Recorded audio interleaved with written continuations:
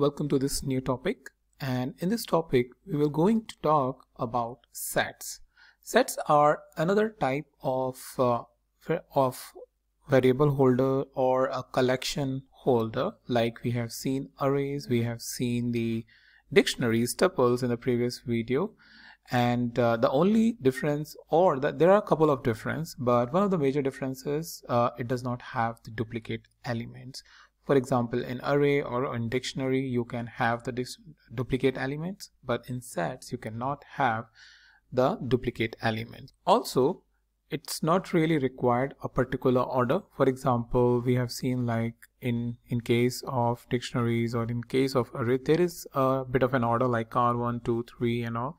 But in this case, it's not an ordered list or it's not an ordered collection that you need to maintain. So let's go ahead and see how you can create the sets. So for example, we are working in a sports company and we want to have the information of all the sports brands. So for that, let's create a set, and to create it, it's very straightforward. Like you see, set and then open and closing bracket. Afterwards, you need to make sure you are inside it and mention the name of the brand. For example, you have Adidas, you have Nike, you have Puma, and you have Reebok. Alright, so these are the 4 different names. Order is not there, also they are not duplicate, and they are well set for the sets. And set, once you create it, you can execute it. It will create a set for you and show you, yeah, the set has been created. And now let's see how you can perform some of the common operations like searching for a value, like we have seen it in the dictionary and all. And we will see later how useful they are and different they are from the other collections. So stay tuned for that. So first thing is checking whether a particular brand is present or not. So for example, the in function, if I open and close bracket, the small brackets, within the in function, you need to first write the string that you need to search. So maybe one of the brand here in India that is like a growing brand is HRX, and we want to see whether this brand is present in our set or not. Let's say our set is really long, maybe 50 or 70 or 100 different brands that it has across the world, and we want to see a particular brand that is there or not. So first is writing the string, which is HRX, and then writing the set sports underscore brands, by doing that, brands, and it says false. So clearly, you know, when you are in the front of the screen not writing a code like this, but you have created a system, they will give the information, okay, HRX is not present. That means here in the false in the programming language, but you can always format it. We will see it in later videos how you can do that, but this clearly indicates that this is not present. And if I see in and I see Nike, I want to check whether the Nike is present or not. Just make sure that it's in double quotation.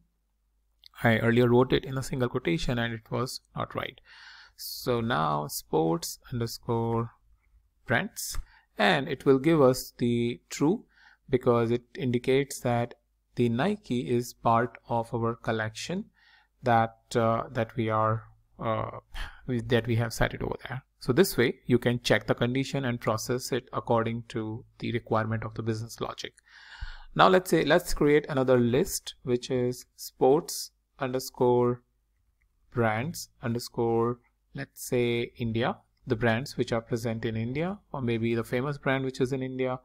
So definitely Adidas, we have Nike, and then we have HRX as one of the brands. I personally like it though, so that's why I'm mentioning it. But why I've created it, so that I can show you some of the set operations. That's like your class 8th, 7th or 8th class in terms of education. You were in class 7 or class 8, and that's where I believe I read the set theory. That means how you can do the union, intersection, find out the common elements, all that sort of things. So that's what I will going to do. So we have total brand list or the global brand list, and we have the brand list specific to India. Now let's see how we can first of all join it with the help of union. So union, what it does is it basically takes both the list and create a new list, but it does not take the duplicates. For example, it will have Reebok, Nike, Puma, Adidas and HRX from both the lists. So union, and the first sports underscore brands, I press the tab, and that's why this information or the drop down is in front of me. So I will press enter for sports brand, and I will again write SPOR and tab and enter. And now let's see. So union is done. We have now Reebok, Nike, Puma, HRX and Adidas. So that's how you can do the union and let's say create a new string, or maybe save it in a sports brand by having it prior to this. But I'm just showing you the function and that you can implement it later in your program. So after that, what we have is the intersect. Intersect, what does it do? Can you remember from your class 8 theory? Well, let's see. Sports brand and sport brand India, and let's do Nike and Adidas. So what it has done is it has checked both the list and just gave us the column or the values which are available in both the list. So Nike and Adidas, Nike and Adidas. It has restricted or removed the Puma, Reebok and HRX from the list. So this way you can create a list which are common and common to both the list and do some business logic processing. Afterward, you have the set difference, set diff, and let's see what it will do. Sports brand and sport brand India. All right. So set diff, simply like any other function, you will go ahead and do that. And what it does is it basically give me the list of items from the first list which are not present in the second list. So if I just go ahead and do that, Reebok and Puma, right?